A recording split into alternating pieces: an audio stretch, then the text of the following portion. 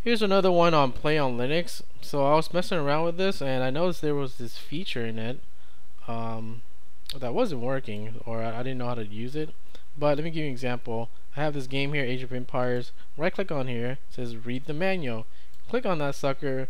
There's no manual found, right? So I was looking at all over in the GUI here to point to like a PDF or something like that.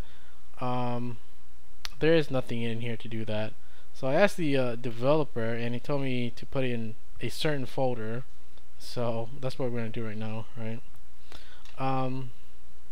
So bust out your file manager and head over to .PlayOnLinux configurations and then manuals, and this is where you put your either your PDF. You can do I guess any file you want, text file, whatever it is, but you want to put it in here, right?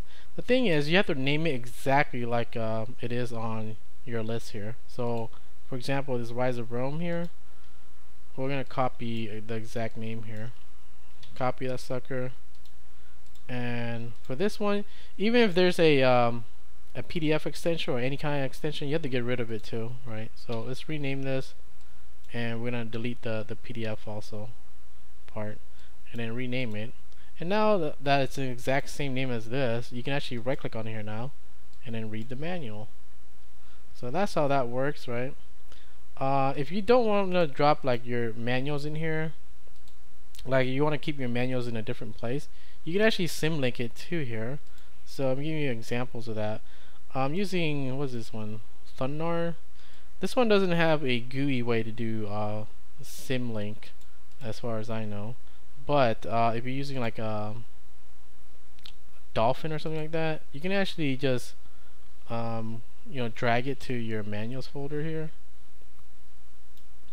and then you can go link here, and now you have a link of your Age of Empires 1 here, right? But like I said, you have to get rid of the .pdf for this one.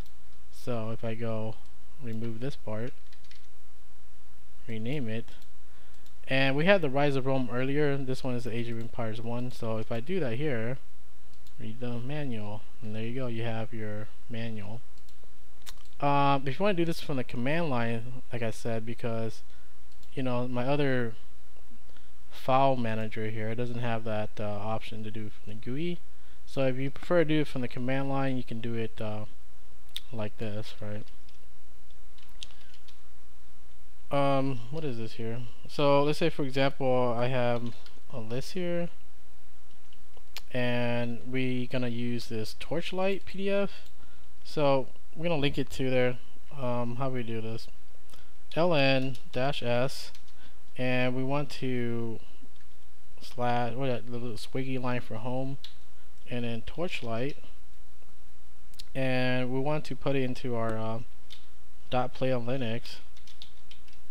And what was the other one? Configurations, and what was the other one again? Manuals, right? And then you have to give it a name. So what's the name of my exact thing here? This one is called Torchlight, so we're just gonna call it exactly how that is. See here, copy this just to make sure,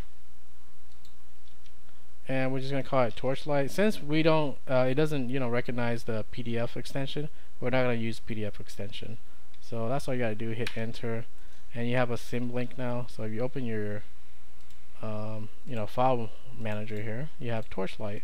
So if I right click on here, read the manual here, and there you go. Now you have my Torchlight I guess strategy guide or user guide Alright, so that's how you would add manuals to your applications or games with PlayOnLinux. That'll be it for this one.